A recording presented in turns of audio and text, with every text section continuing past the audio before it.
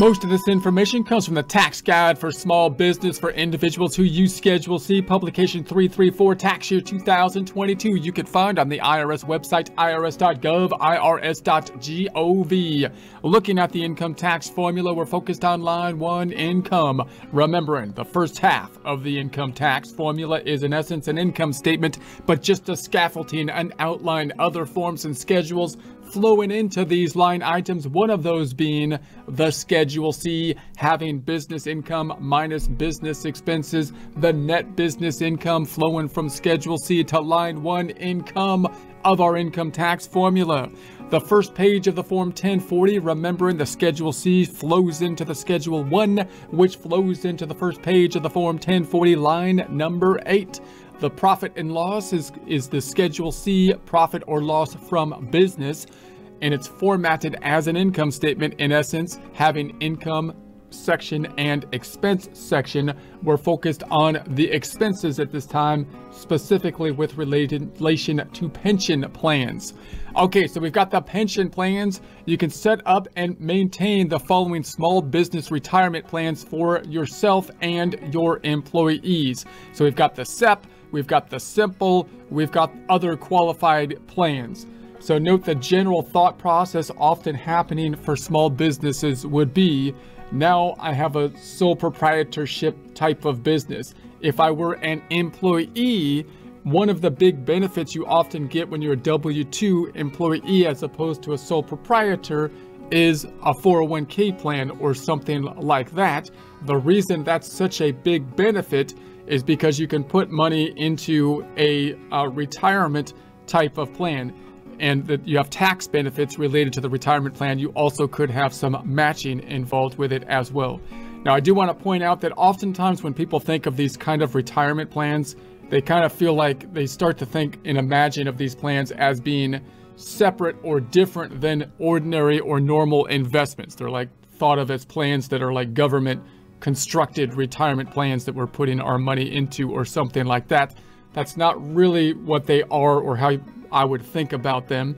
Usually we're putting money into some kind of mutual fund, and even if we didn't have any tax benefits, even if we didn't have like a 401k or an IRA or anything like that, we would still want to put money away for retirement using the tools that are out there these days, which are normally the mutual fund types of tools, which allow us to pool money together and invest in stocks and bonds for retirement. That's the general concept.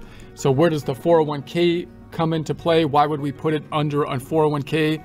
Well, the 401k you might think of as kind of like an umbrella over the top of the normal investment tool of these types of mutual funds. Generally, that's the structure that's going to be used. And they actually restrict you, the umbrella does, the 401k, for example, from taking the money out early. But in exchange for that restriction, they allow you the tax benefit of putting the money in up front. So you're going to put the money in whenever we're thinking about these kind of retirement plans. Similar thing with an IRA. We get a deduction when we put the money in, or we get a tax benefit when we put the money in. And then when we take the money out, we usually have to pay taxes at the point in time that we take it out. So it's kind of like a deferral type of situation. So that's the general idea with the 401k. Similar thing with the IRA. If you are not an employee of an employer that has access to a 401k plan, you could put money into an IRA, but the amount of money you can put into an IRA is much less than it is for like a 401k type of plan. So as a sole proprietor, you might say, well, I'm not getting I have some cash flow. I can't put the money into I want to put more than I can put into, say, an IRA maybe. So then you might think about setting up your own kind of pension plan. Normally you wouldn't want like a 401k plan because that's going to be quite burdensome to manage a 401k plan for a small business oftentimes. So you might think of some other alternatives for small businesses, both for yourself so that you could put more money in, as well as for the employees. And you have to keep in mind then, what are the rules for the plan in terms of how much I can put into the plan For myself, for this plan as the owner of the Schedule C small business, and what are the rules for the employees that I'm required to put in for the employees and that I can put in for the employees.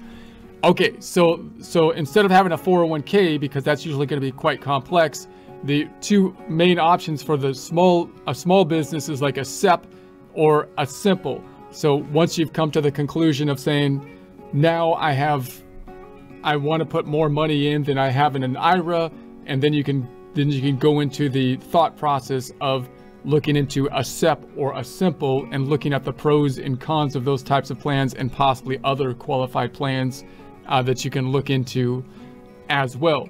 One of the benefits being that you can put more money in than you can from an IRA, and you can also give some benefit to employees in that case.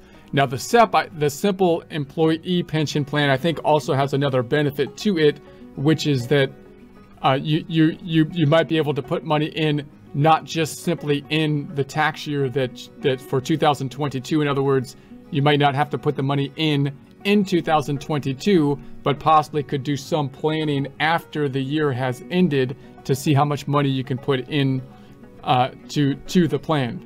Because if you do tax preparation, you might come into the situation that the IRA is often the last question that you might ask somebody, because whether or not they can put money into an IRA might be dependent upon other factors.